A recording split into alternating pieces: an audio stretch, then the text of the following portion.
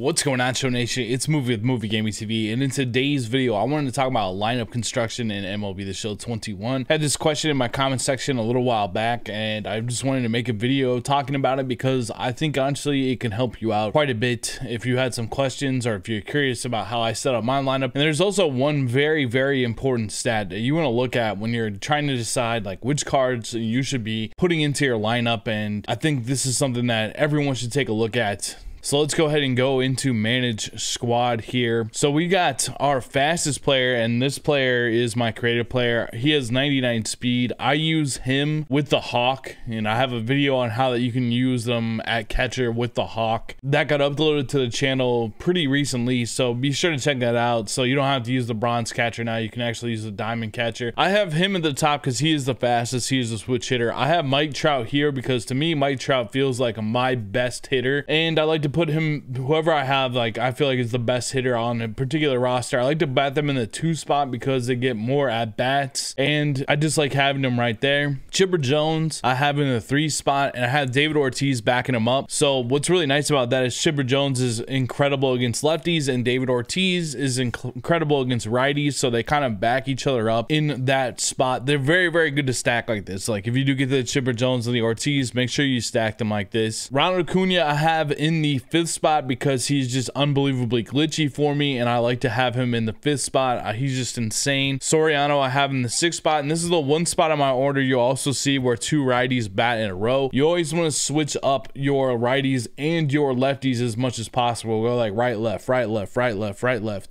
or right switch or whatever.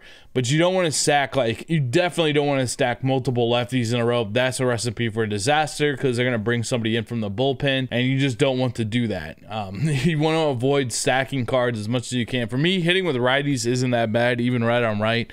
So I don't mind stacking them together like that, but I just want to make a point. Like, you do not want to stack like multiple of the same handedness together. That's not good. In left, I have Juan Soto. And you're probably saying to yourself, why do you have Juan Soto in left? He's just a live series card. Well, he's unbelievable in this game, and he also was right at the top of that stat threshold that I had that I'm going to show you in a second that you really need to pay attention to. And I swear, if you go through the cards that you have, the cards that you use, you can think about where you use them too. I mean, if you've used them a bunch on Legend compared to All-Star, there's going to be a difference just by the degree of difficulty that you're playing on. But this is an important stat to go after. Now in the 8th spot, I always like to have a good defender who's really fast. This is the 1 spot in the lineup where I feel like I can have a good defender that's really fast because the pitcher hits after them.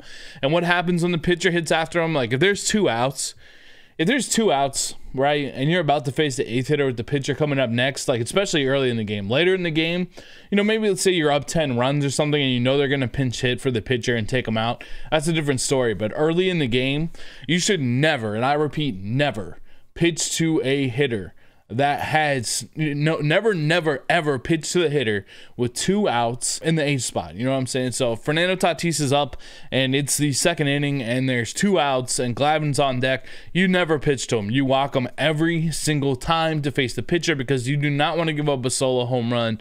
You don't ever need to pitch that player. So to combat that, what we do is we put a player here with 96 speed so that when we are up with the pitcher can bunt them over, or they have a lot of speed to steal the base. Like you just always put like a really fast guy in the spot. He also has amazing defense, and look how he's playing up today. He's playing up to 73 and he's playing up to 97. He's really solid.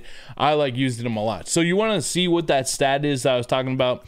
Here's the stat, right? So you go over to advanced stats, and Juan's has gone up a little bit, but it's at-bats per home runs. At-bats per home runs right in the middle of the screen, kind of a little bit below the advanced stats.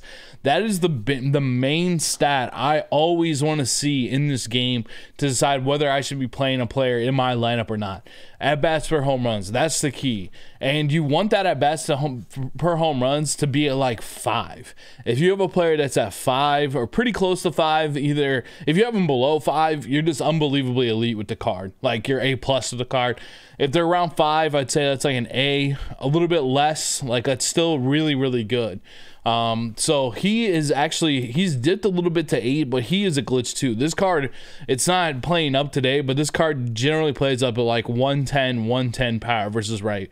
You know, 110 contact, 110 power versus right, which is absolutely insane. And he's got good contact and vision.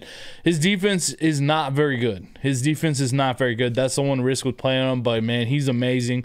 And look at all these quirks that he has too. These live series cards, once they get paralleled, are very, very good. He has Road Warrior, he has Day Player, he has First Pitch Hitter, he has Unfaced, he has Dead Red, he has Breaking Ball Hitter, he has Rally Monkey, and he has Fighter. He has everything. He has an amazing swing. This is a super, super good card. Is his defense good? It's not. I mean, it's not good at all in left, but it's not terrible either. I mean, if there's one spot besides like first base or something that you're going to have a bad defender, left field can be that spot too. Let's look at Ronald Acuna's stats for me. His at-bats per home run is 6.5. That's pretty dang solid. He's been on a lot of different difficulties as well. I've gotten a lot of at-bats with him. 6.5 is very, very solid. And again, he just has every single quirk, it feels like, too. I don't know, he's got home body, he's got Day Player, he's got First Pitch Hitter, he's got Unfazed, and he's got Breaking Ball Hitter.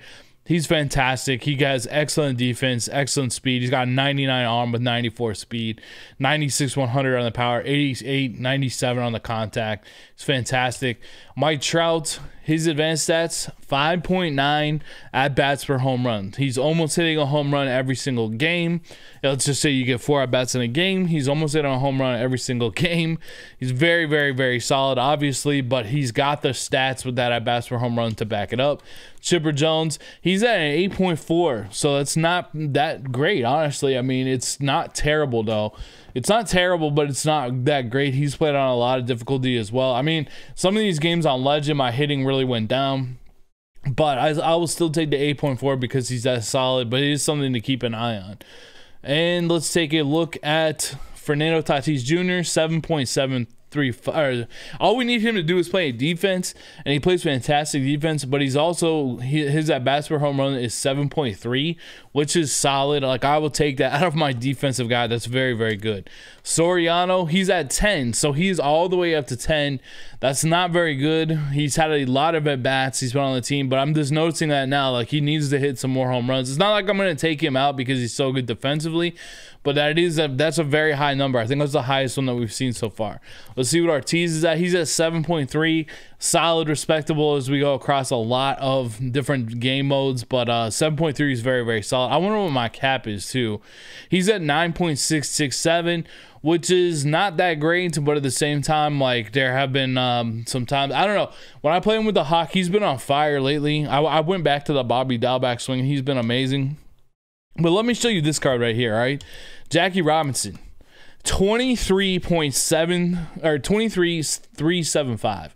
So that's horrible. That's why I had to take Jackie out of my lineup, because he's only hitting a home run at a 23 clip. Like, we saw the rest of them there, and the rest of them are okay compared to this. I mean, 23 at-bats for home runs, like every 5 games he hits 1 home run.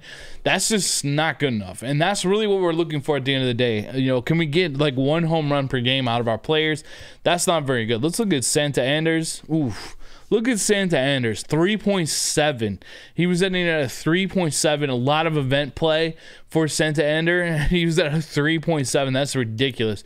J-Ram, who I feel is like one of the glitchiest cards in the game, he's at a 3.6. 3.6. That's ridiculous. That's just ridiculous. Ernie Banks, he's at a 6.8. So, I mean, that's really solid. You know, 6.8. He's been doing a lot of pinch hitting for us lately.